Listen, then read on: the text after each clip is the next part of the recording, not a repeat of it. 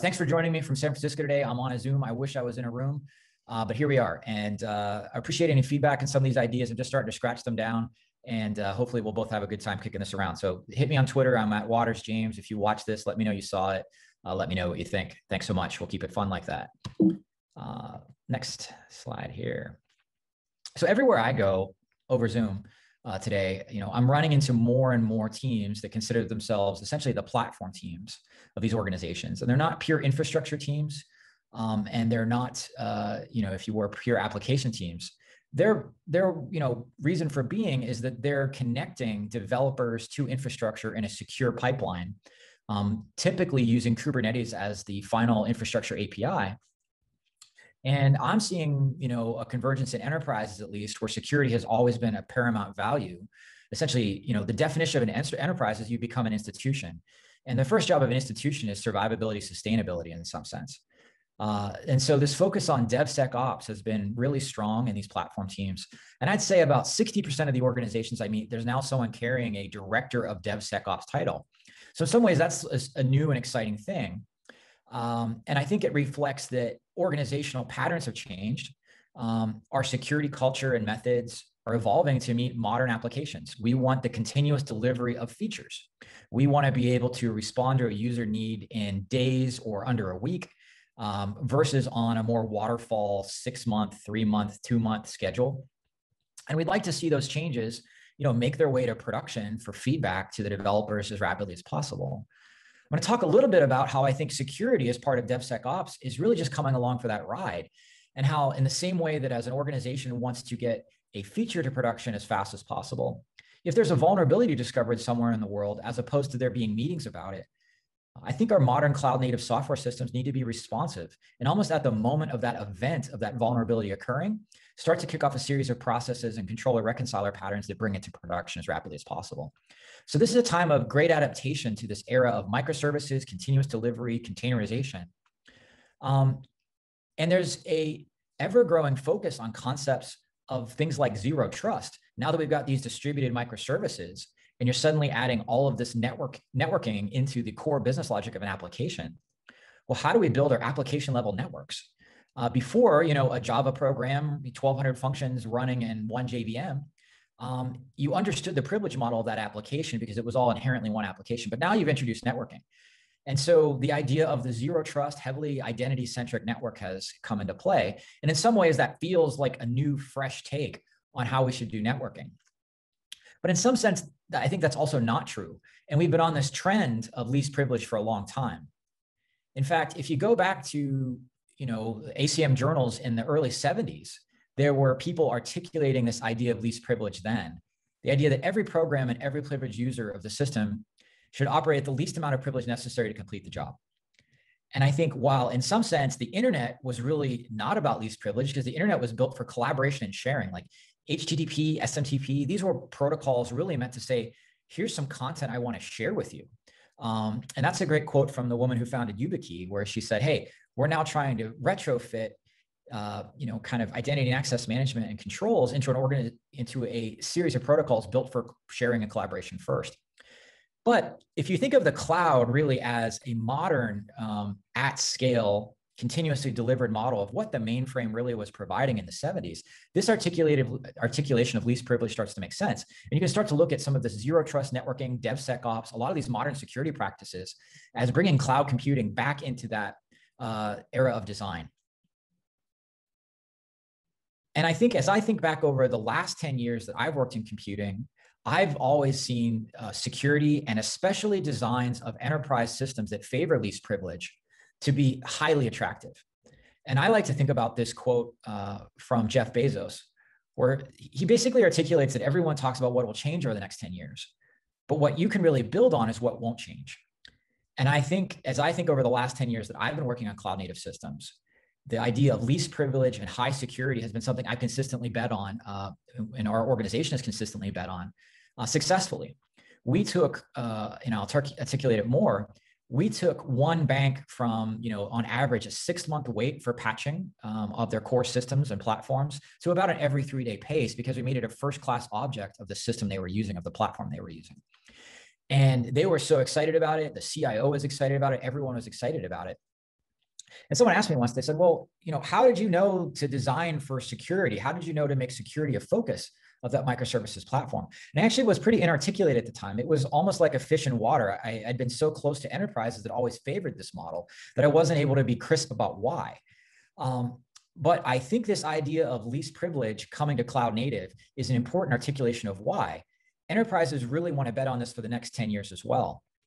And what we saw with the first generation of our cloud native designs was that we were able to articulate and expose the right set of interfaces such that we achieved what we called at the time the 3 R's. And those are still really important, I think, for the cloud native community to design around. I'll give you an example of the 3 R's in terms of repair. If a CVE came out, we would automatically do a rolling update of that system. So one node at a time would be replaced. Declaratively, a manifest would inspect version 1 versus version 2, see the diff, and apply the diff. And we did that the entire way from the operating system up to some of the application runtime vulnerabilities. So anytime a repair event hit the system, it would be replaced. We would, as part of that repair, also recreate those immutable images from scratch. And so organizations were much more comfortable that the platform they were consuming was free of malware because we were always rebuilding from signed source. And people, as high up as CIOs at major banking organizations now swear by this repaving model where they're like, every week we rebuild every node in the system. And I think this is a really important part of it, of modern application platform security designs. We'd also build as much as possible of the controls right into the standard developer experience. So as you went to execute a pipeline, say 10 out of 12 controls were embedded in the process already. So while the developer might be responsible for ensuring some of the controls were still met, a lot of them were automated and part of the developer experience. And finally, if anyone who's seen some of the postmortem on the Equifax study knows that, letting secrets-based credentials languish in the system or be exposed in plain text or persist is a really dangerous thing. A lot of the exploits we see come down to the acquisition and exploitation and privilege escalation of these credentials. So we really, fashioned our platform after the idea that constantly, anytime a node would be touched, you could rotate the credentials. So these were the 3 R's. And there was incredible demand, almost that Jeff Bezos-like limitless demand to go as fast as possible in those 3 R's. Just like an Amazon customer would rather have everything they order as a consumer to be cheaper and sooner, enterprises really like this model of least privilege in terms of what any node in the system, how long it persisted, how long it kept credentials, and how long it went without being updated, and how compliant the pipeline was by default. And I think if we apply some of those Gen 1 platform designs to our modern systems, that we're building now as a next generation in Tanzu, I think of the checklist sort of like this. At a baseline, of course, immutability and manifest-based deployments so that governance and controls are very clear and explicit. So that's a baseline, but I don't think it's enough. I really think this trend towards a more highly ephemeral system is part of modern least privilege. I think time has entered as a dimension of how long something should even exist is almost, in a sense, part of the metaphor of privilege. The shorter something is, available, the less time anyone trying to exploit it could exercise its privilege. And so the idea that nodes should be rebuilt constantly, replicated from sort of a signed source model of the original intention is important. The identity of that short-lived node is also important. And I think in Tanzu, we're tilting away from this idea of these shared secrets, sort of like the aftermarket secrets, model versus more of an inherent strong ephemeral identity baked into the platform with things like Spiffy and Spire. I'm very excited about some of the demonstrations I've seen where more of an event-driven vulnerability management. I'll talk a little bit about build packs, but as a vulnerability is found, the build pipeline is automatically updated. In some cases, the application is automatically updated to remove that vulnerability. So ideally, just like that Jeff Bezos statement, we should be converging to 0 time between vulnerability discovery and vulnerability patching in the system if possible. Enterprises are always going to want a shorter and shorter time between the discovery of a vulnerability and the replacement of it in a safe way. And finally, one of the biggest things we've seen is this merge of DevX and control is super powerful. So by paving the path for developers, by giving them a set of conditions by which they can get code to production quickly that also meet compliance and security needs, it's an incredible 1 + 1 = 5. So see, these are some of, I think, the modern principles of least privilege that I'm going to keep riffing on and looking to encourage all of our teams building Tanzu around. Let me give you some examples of where I think this is going to take off, and I'll close with that.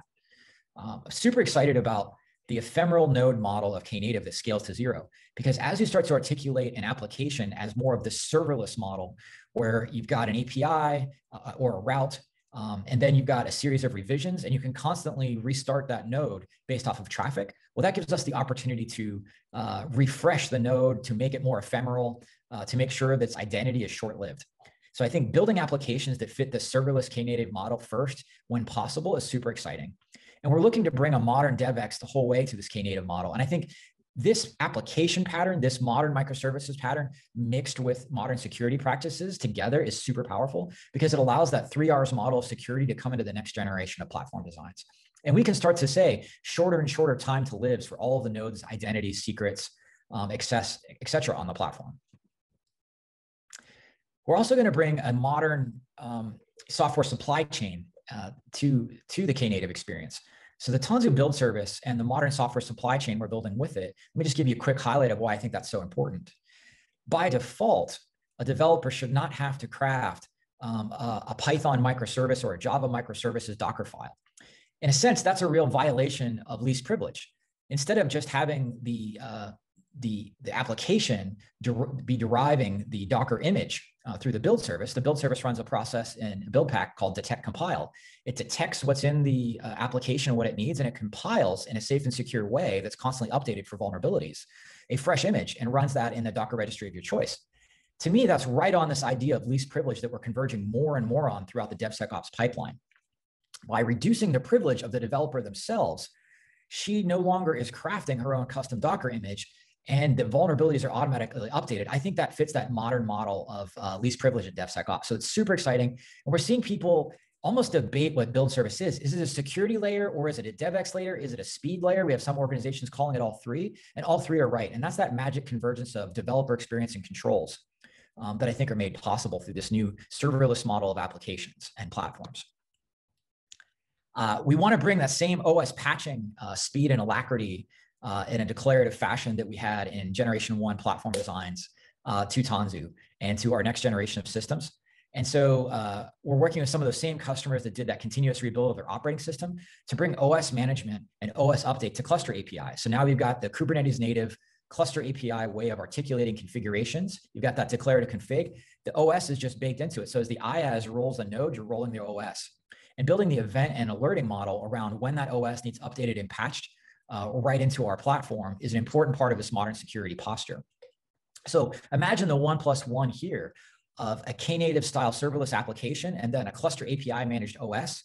Anytime that you want to update that OS, your application is always ready for a restart because it's inherently scale out, scale to zero. So applying these updates becomes really intuitive and proven operational model for the platform team.